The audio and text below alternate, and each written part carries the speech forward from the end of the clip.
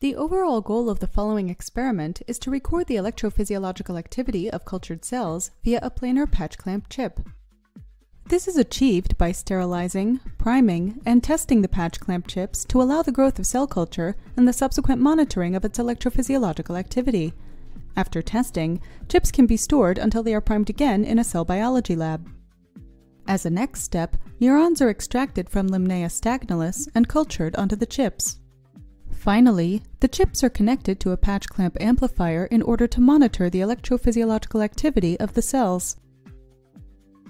The main advantage of this technology over the existing planar patch clamp chips is that it is suitable for use with neurons established in culture, allowing the interrogation of synaptically communicating neurons.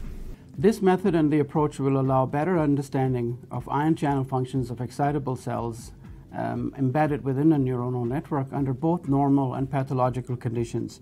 The implications of this method extend to pharmacology, where it can be used to perform medium throughput, high information content drug screenings for ion channels and receptor proteins.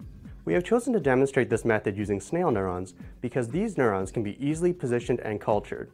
And because these neurons will reform network in culture, they make an excellent model to study synapse formation.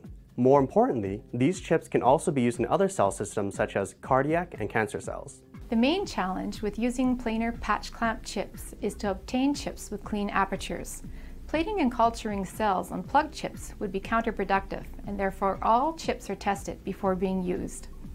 The most critical point of electrophysiological assessment comes once the cells have been cultured. It consists